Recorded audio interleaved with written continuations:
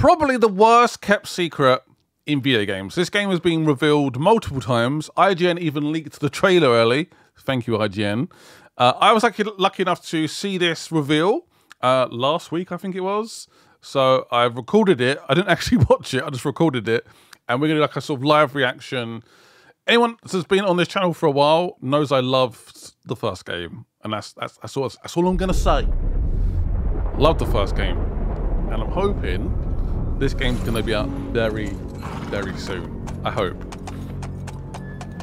Let's start with a horse thing.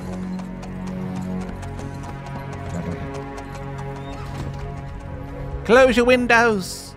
When it seems you're out of luck. Is this real? This is real, right? This looks like a film. Unless the graphics have dramatically improved since the first game. There's just one man who gives a fuck. Who's the what? Who's this on the horse? Never leave you stuck. That looks like... It can't be. Already. Now who can that friend? I recognise the hair. Henry. Yay! Henry.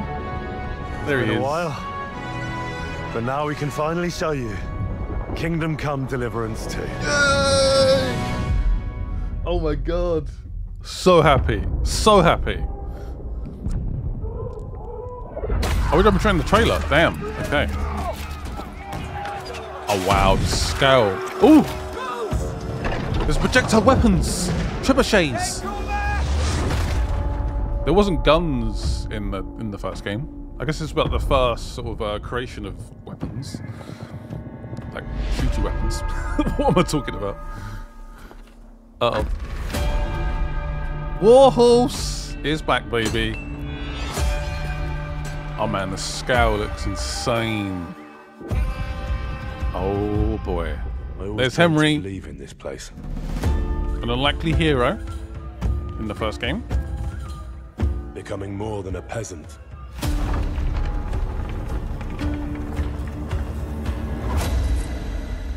Must have known that was going to be a trap. What did you expect? You know the trouble with an adventurous life? Ooh.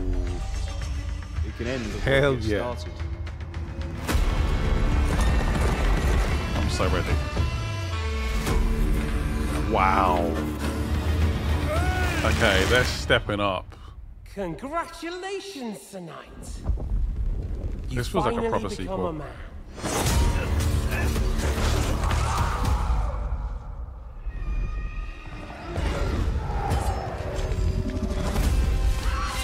Wake up. Pull yourself together, Henry.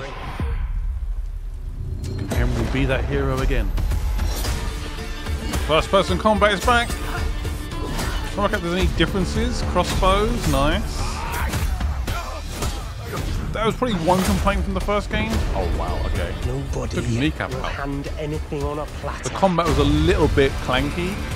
I got used to it eventually, but it took a bit of time to learn. Still have a long way to go. Learn its ways. Your work is done. Doggy. Graphics look really impressive, actually. Yep, burst weapons, fire weapons. Guns, I guess. Is that the word I'm trying to think of? Oh, baby. Woo! Oh, merciful God, be kind and so happy. protect us, so we don't blow our arses off. Amen. Amen. Oh, wow.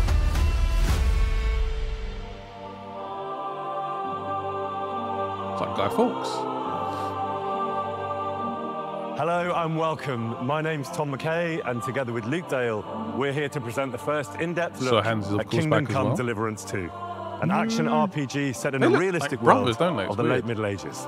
We're in Kuttenberg, a gorgeous city at the heart of Europe, but also at the heart of KCD2. So let's take you into the world of the game with the help of Warhorse, the creators of this medieval saga.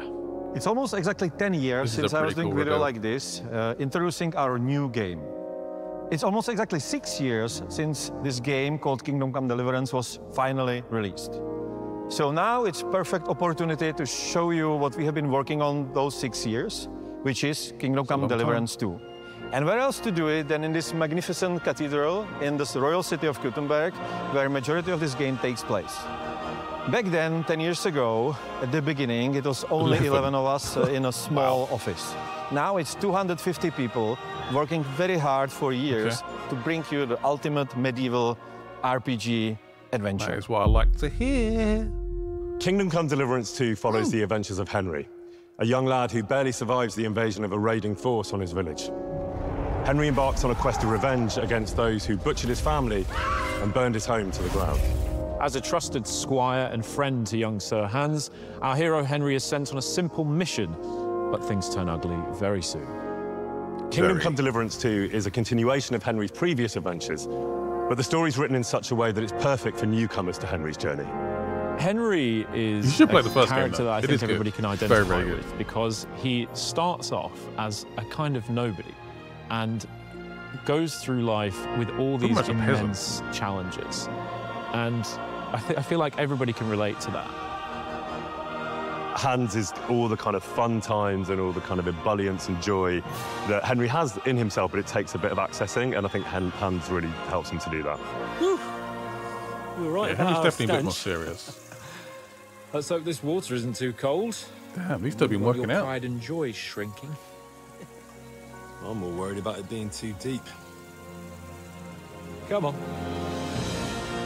Let's go for a What little we are dip. making now is what it was supposed to be in the beginning, but we were not able to do it because we didn't have enough resources and You gotta manage experience and ambitions. all that stuff. We've proven that the concept works, and now we can take it to another level, which we always wanted. The game is Looks so much good. bigger in scope. Original game we had, I don't know, 3 hours of cutscenes. Now we have more than 5. Regarding the size of the It's a world, lot of it's 2 cutscenes. times bigger than it was. The story is 2 longer times as big. and much more epic. So Doubled in size. previously it was about an issues of small nobility with bandits in their villages. Now it's about problems of kings. This is a behemoth of a game in comparison to the first, in my opinion. I think it's got so much more energy and pace and adventure and action and fun and trial and tribulation and just everything that you could want from setting up the characters so beautifully in the first game. It's hard to tell and from then watching the game. throwing them out there and going, Does look a right, bit let's see better. what you're made of. This is going to be so much fun. Henry is a young guy, so he's not really like so deeply entrenched in his already, set character traits. There's a bit of So romance you in the first can game, by the build way. your Henry in a different ways. And that all means that it's actually on you who you want to be. You can save the world, or you can help to punish it for its sins. You can be a good guy or a bad guy. So it depends on how you want to approach it. historically accurate, but Proper like we don't RPG, want really. to do that for the historical reasons of something. We want to do that for the immersion, and we want you to feel the sword in your hand. We want you to feel threatened by the enemies Definitely on the battlefield. a lot more animation. We want you to fight for your life. First game was quite As repetitive. far as, missile weapons go, we added new type of weapon. We added crossbows. So yeah, that's new. Also, some early firearms. Kingdom Come feels like the good old school RPGs. You It don't will get much always more. surprise You don't you really get them that what you often. can and cannot do. You can be better in combat. You can be a sweet talking guy who talks his way out of problems. Hello. You can be a charming knight. You can be a thief. Definitely give it a charming scoundrel. night. Hello, Anything ladies. you do will be recorded. People will remember it. If they saw you do that, our crime system will react to that. For example, when you are, I don't know, drunk and naked, people comment on that on the street. And now you can also reply. You can tell them, oh, I'm sorry. Or you can tell them, piss off, man. I'm doing If you that. do a lot Piss of off. criminal I'm drunk. stuff around the village, people will start to be suspicious. They will greet you differently. So try to Feels a make bit these like, little things collapse into like greater How good that mosaic Skyrim was where with that kind of thing as your well, and actions are Oblivion. really reflected. It will always surprise you what can be done in Kingdom Come. Some games as well. Pulls back because in the first game. Reading some books. We are Living moving in to medieval different times. places. So one map is taking place on the actual place that's called Bohemian Paradise. So it's And two it's maps? really beautiful nature with quite unusual rocky formations all around. And then we are moving to totally different, rather urban countryside, surrounding huge silver mining, very rich really city. get much of in the there's first this game, big isn't it? city. The Gutenberg is a huge step forward for us, and it was, I would say, biggest challenge in the game. Because from those small outskirts and small cities, we are really getting in one of the richest cities in the medieval Europe. And it's really big. It's even too big, in my opinion.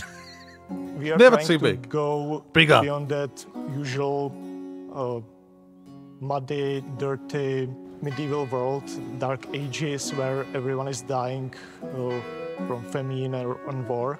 It was really like colorful. Like it wasn't dark at I guess all. medieval, you We have think of really negative beautiful vibes, things like environments. dark colours, Like grey, players muddy, should death. go and explore all those like little woods and beautiful Wow. rocks and This video is not in 4K The thing as that well, I it's love like about the 1080p. game most is just I wanna see this in, wandering like, around. Because the 4K. nature is really beautiful, it's really serene, peaceful, and it's full of secrets.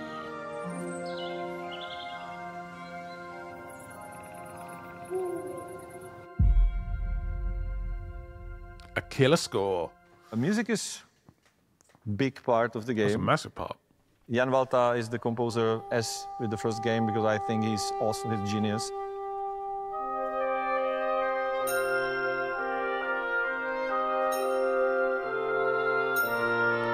Yeah, in case you guys haven't played the first game, you have no intention of playing the first game, please go and watch my series. It was such a fun series. Recorded it like 6 years ago. Be a really cool series from beginning to end. Romance, intrigue, combat, massive fights. Yeah, really, really fun game. Game I really, really liked. I don't feel like it maybe got all of the plaudits probably deserved. It was like a bit like a sort of staggered launch, like Kickstarter and stuff. I feel like sometimes that takes away from like the big day one launch, but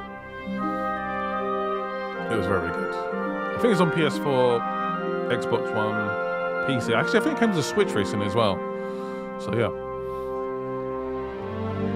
I think this new one's only coming out on PC, PS5, Series X and Series X and X. Yeah.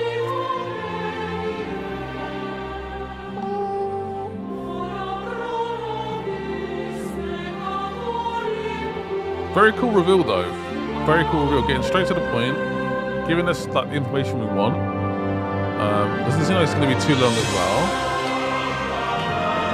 And if I've heard the release date is also quite exciting. So if it's true, it might not be true. Very cool reveal. And again, thanks to Play On, thanks to Warhorse for inviting me to see it early. I was very, very lucky. I could easily go, upload. In this game, you can experience something you cannot experience anywhere else. I think players will be really impressed by that. My message to the fans would be you are in for a ride. Yeah. Thank you, sir. Thank you for all your support. Please follow us on our journey to create something unique. Kingdom Come Deliverance 2 will be released by the end of this year. See you in KCD2. By the end of the year. I believe that's all I can show you. There's some more stuff, like talky stuff after this. But yeah, by the end of the year. That's awesome. I was expecting, obviously, when I heard about the release date recently, actually, I think it leaked on IGN. But yeah, I was expecting it to be 2025, early 2025. But the fact it's coming out this year, they revealed it this year. Awesome. We do actually have some screenshots to look at. I think that's actually taking place during the trailer. But look at the fidelity on the foliage. Looks crisp. Looks like Henry's not in the best shape here. This is the battle about to start. And again, there was never this kind of number on screen in the first game. Loads of horses as well. Look at that horse, like completely striped up. Yeah, again, just wow. Wow. This is what I love from a sequel. The first game obviously is like the foundations, but then trying to improve on all of the aspects of the first game. That's a proper sequel for me. I don't remember is this during the trailer? Might be. This guy's blooded up, got a bow, an arrow to the chest or the stomach, I guess. This guy's mask. I love this new animation holding the sword. If you've got strong enough leather, you can basically hold a sword like that. That's doable. Yeah. Chainmail, the mask looks absolutely terrifying. He's got a crossbow on his back, which obviously is a new weapon in the game. Got a nice close-up of Henry, looking pretty sharp. No blood on him yet. Maybe it's taken early on in the game, potentially. The hair looking good. Horse looking good. Yeah, I mean, what more can I say? A warm embrace of a female. There was some romance in the first game. In case you guys are not potentially wanting to click on my series, there's a little bit of romance in the series. Again, the lighting looks... I don't know if that's ray tracing or not. I'm not Digital Foundry, but... Whoo!